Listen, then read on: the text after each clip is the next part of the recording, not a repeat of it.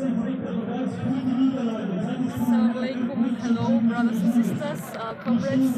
My name is Medina Gunić. I'm spokesperson of the Revolutionary Communist International Tendency, RCIT, today in Vienna. As you can see, there is a rally, a very unique event. It's the first time that we have the following communities coming together for this rally today. We have our brothers and sisters from Chechnya. We have the Ukrainian community, we have the Syrian migrant community, and we even have a number of Russian activists who are all united today to fight against the mobilization that is currently going on in Russia, and who are fighting for the rights of the oppressed people all around the world, and especially those oppressed by Russian imperialism. We as RCIT were invited. Our comrade Michael has also held a speech today.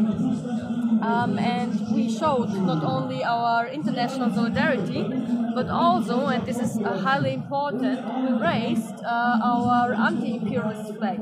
Our anti-imperialist flag not only against Russian imperialism, which is of course very crucial for all the named communities, but we also highlighted and emphasized anti-imperialism against Western imperialism. So while we fully defend the Ukrainian people and are for the victory of the Ukrainian people against the war, against the occupation by Russia, we also oppose any kind of interference by Western imperialism, by NATO forces, by the European Union and the United States.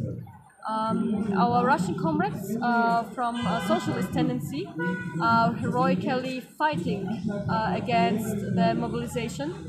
They are preparing themselves in these very tough times, and I also wanted to use the opportunity to send our greetings and our thoughts and our solidarity to all of those who are directly in the country, who oppose the policy of Putin, and who show their international solidarity not only in words but also in very dangerous deeds, but who are crucial for not only showing but living what revolutionaries have to stand for, which is full unconditional support